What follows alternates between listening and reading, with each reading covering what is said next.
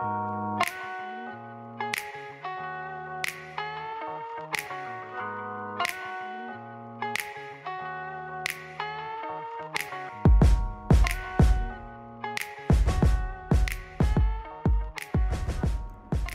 guys, it's Mr. B here, and thank you for checking out my PowerPoint tutorial video.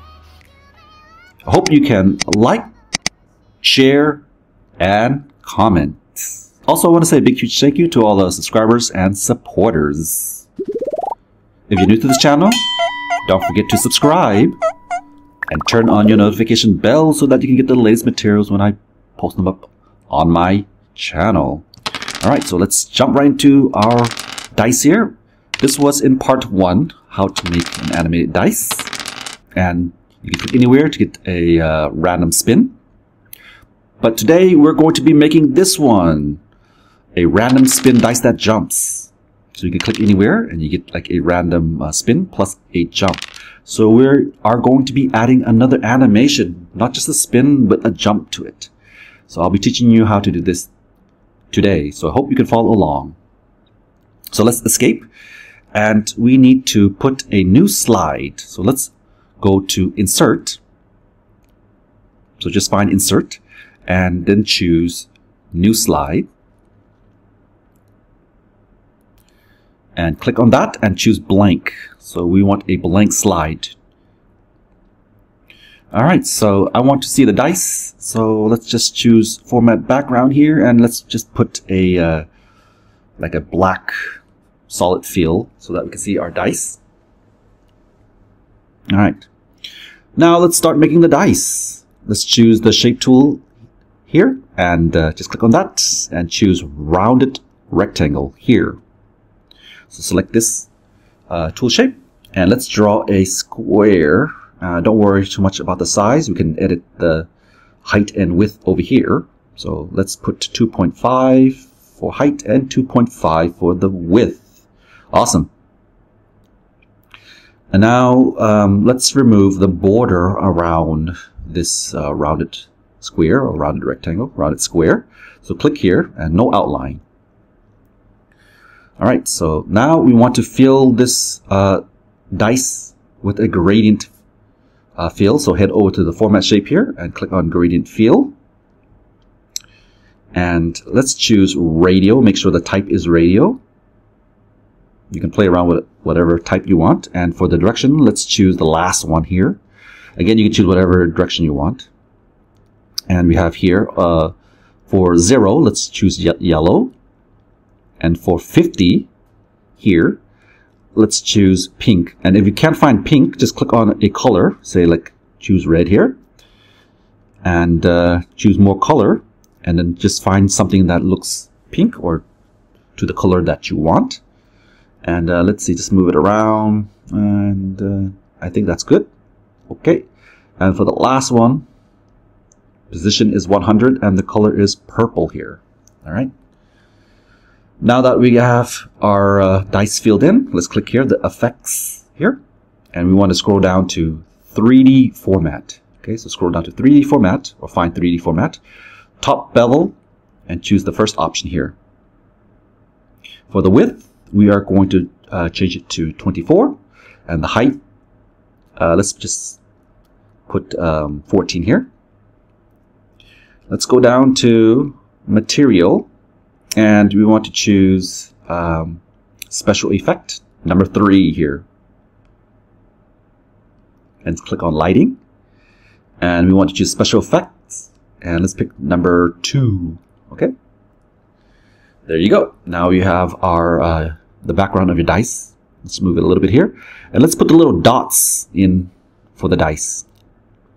So again, head over to the Shapes tool, choose the Circle tool here, and let's draw a circle, and you don't have to be too perfect here. Let's change it to 0.6, 0.6, and also let's remove the outline. Click here and no outline. And for shape fill, let's just put yellow, just like our first dice. All right. Now that we have that, click here, and right click, group, and group your shape together here. And let's open selection pane and give this a name. So find selection pane, open that, find group, the first group here, and call it 1. Let's make a copy of this. I'm using a MacBook, Command-C, Command-V. Ungroup it. And make a copy of the dot in the middle here. And we'll just move this off to the side here. So we're going to make a dice number 2. All right, just move it until you're happy. And once you're happy, just click on both of the circles. So click on both of the circles, plus the background here, and right click and go to group and group it again. And let's call this number 2, okay? And you want to do the same thing for 3. So copy and paste. Right click, go to group and ungroup it. And make a copy of one of the circle here. This will be dice number 3, so just move it to the center. Now select the dots plus the square, right click, group, and group it again. And now we want to call this number 3. Let's do the same for number 4. So copy paste, just move it down here for now, and ungroup it. And let's make a copy of one of the circles again. And we'll just move it here. And let's move it here. That looks good. Awesome. All right, let's choose all the circles again and the background here. And let's group it again. And we'll call this 4. All right. Let's do the same for number 5. Copy and paste. And ungroup it. Copy one of the circles. And we'll move it to the center. And let's select everything here. Oops, let's select everything. And let's group it again. And we'll call this number 5. We just have one more to go. So let's create number 6. Copy and paste. Right click, group, and then ungroup. And let's copy one of the circles again. And we'll move it off to the side here, like so. And we'll move this one off to the side as well. Super. All right, so now let's select everything, including the square here. Right click, group, and call this number 6. Great. Now we need to make the buttons that will make our dice spin. So let's choose the tool shape and choose the rectangle tool here. And we'll just draw a rectangle, a small rectangle over the dice here. And let's remove the outline. And here I'm going to click on it and type in 1 and call it button 1. Make a copy of this, copy and paste, move it over the dice here, call it number 2, and label this button number 2. Again, copy and paste. And just move this here. Let's call this 3, and let's call this button number 3. And again for number 4, 5, and 6. So we want to do the same thing. So copy and paste. Just move it here. And let's call this 4, and this button number 4. This is going to be easier for us later when we want to set the animation to the trigger. All right, so this is 5, and let's call this button number 5. And we have one more to go. So let's make number 6. Copy, paste, move it off to the side here. And let's write number 6 inside here and call this button number 6. All right, awesome. And let's just make it a little, change the height a little bit so it covers the dice a little bit more. So select everything and just change the height a little bit more here. And okay, that looks good. And let's grab everything and move it off of the dice, okay? So go ahead and grab everything here and just move it off of the dice. All right, now we can start our animation. So let's select all of the dice. So select all of them. Head over to Shape, Format. Click on Align and choose Align Center. Click on Align again and choose Align Middle. Alright, now that our dice is aligned center and aligned middle, we can start to animate it. So select everything here and choose Animation, and then we're going to pick Appear. Alright, let's do it again. Select everything here, so select everything, and we're going to give it a spin this time. So go to this animation and let's give it a spin. Alright, let's do it one more time, and this time we're going to choose the path animation here, and we're going to choose the line animation, this one. It's going down, so we have to change the effect option. So click on the effect option here and choose up. Alright, great. Now we can edit everything here. So first choose everything and then choose timing with previous. Alright, so here we have 1 to 6 for the spin animation. Let's change the duration to 0.2 seconds. And for repeat, let's choose 3. We want it to repeat 3 times. And for the line animation, 1 to 6, so select everything here. Duration 0.2.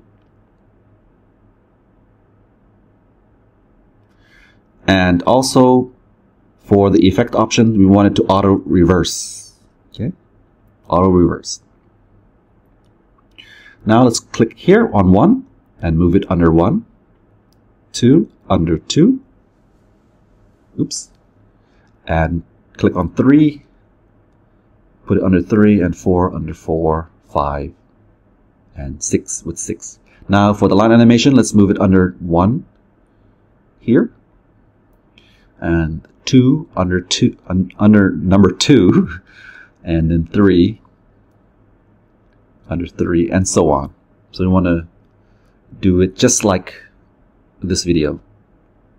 Alright, now let's put it under a trigger. So 1, the spin and the jump, trigger, on click, and button 1.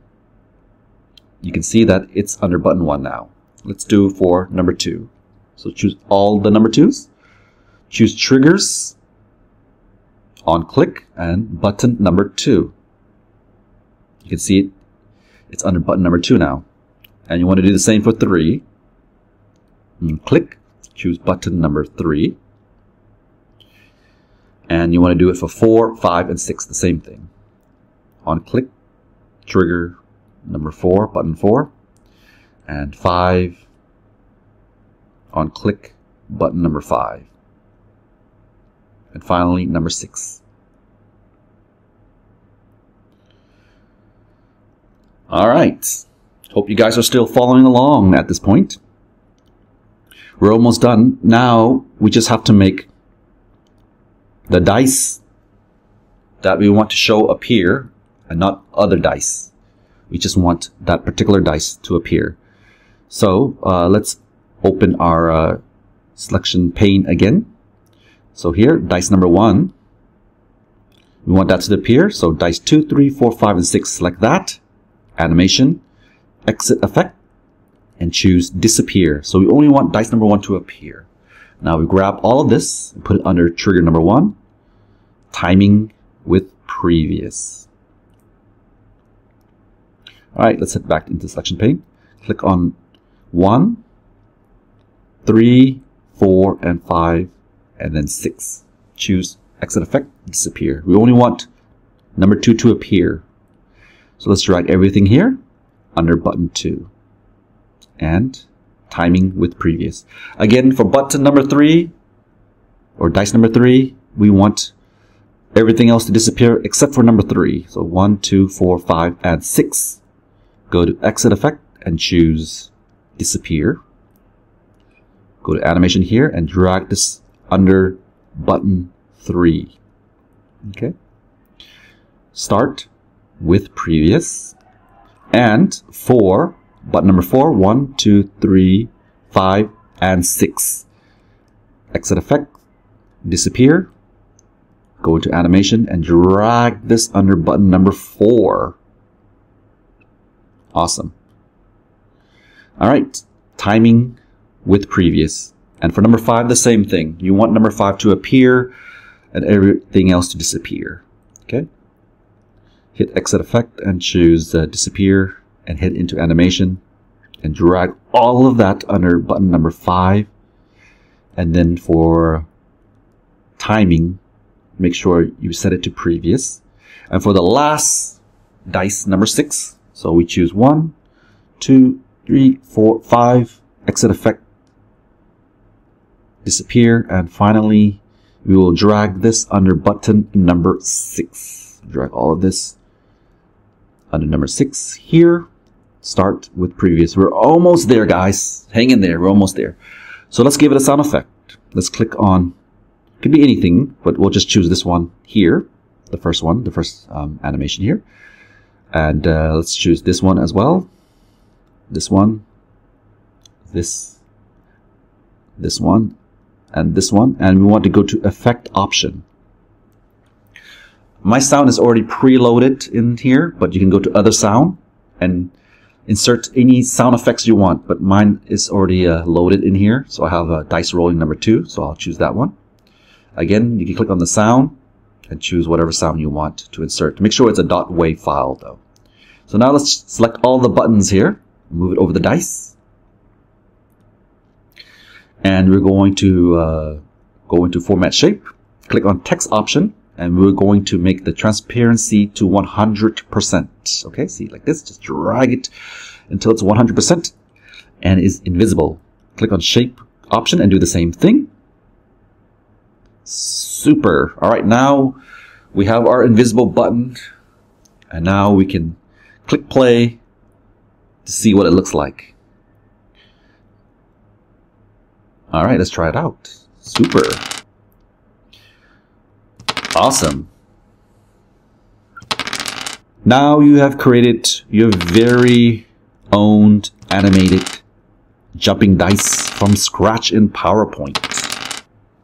If you have any questions or concern about this particular PowerPoint tutorial or any other PowerPoint tutorial on my video, don't hesitate to write your question in the comment section below so that I can help you guys. Also, you can write your comments in my Facebook page as well. It's easier for me to explain it to you guys over there. If you enjoy my PowerPoint game tutorial video, please don't forget to like, share, and comment. It will really help out this channel a lot. Also, if you're new to this channel, don't forget to subscribe and turn on your notification bell so that you can get the latest materials when I put them up on this channel. Again, thank you for watching my PowerPoint tutorial video. I wish you guys the best of luck in your classes.